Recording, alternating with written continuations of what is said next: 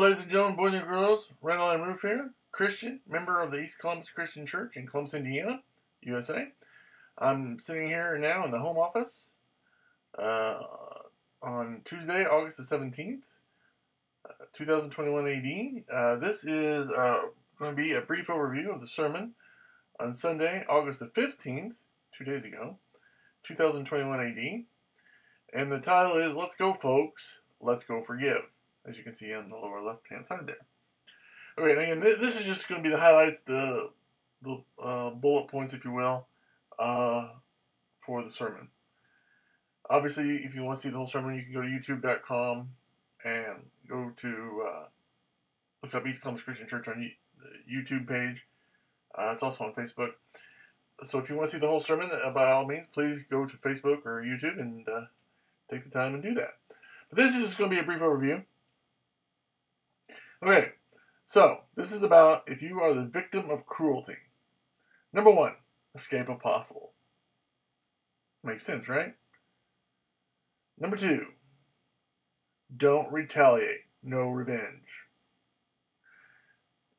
Jesus talked about this time and time again.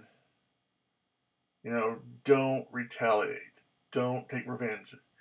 He said, vengeance is mine, says the Lord. Don't retaliate, no revenge. Number 3, pray for those who persecute you.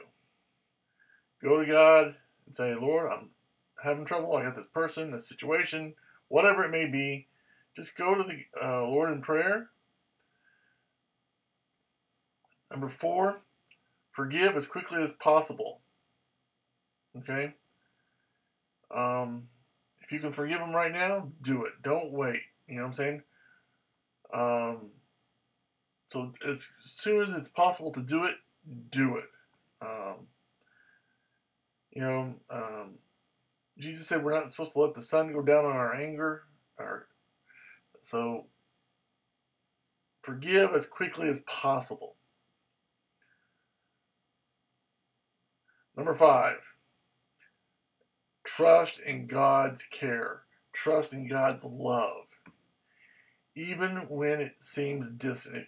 Even if you don't feel like you're like God, you feel like God's a million miles away, trust in His care.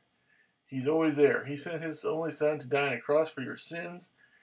He knows what you're going through. He knew what you were going to be going through before you were even born. Before the creation of the universe, He knew. So trust in God's care. He loves you. He wants what's best for you. Even when emotionally or physically it feels like He's far away, trust that He's there and is doing what's best for you in the long run. So again, number 1, escape if possible, obviously. Number 2, don't retaliate. Don't take revenge. Let God do what God does.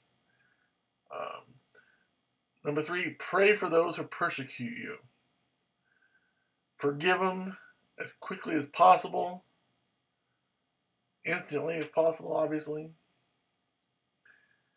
And of course, trust in God's care and God's love. Trust that God is God and God will do what is supposed to be done. Even if it doesn't feel like He's there. Trust in God. So that's the highlights. Until next time, if you are a victim of cruelty, these are the things you should do. I wish you all the best. May you have a good day. God bless. Until next time, I'm Randall and Rueff.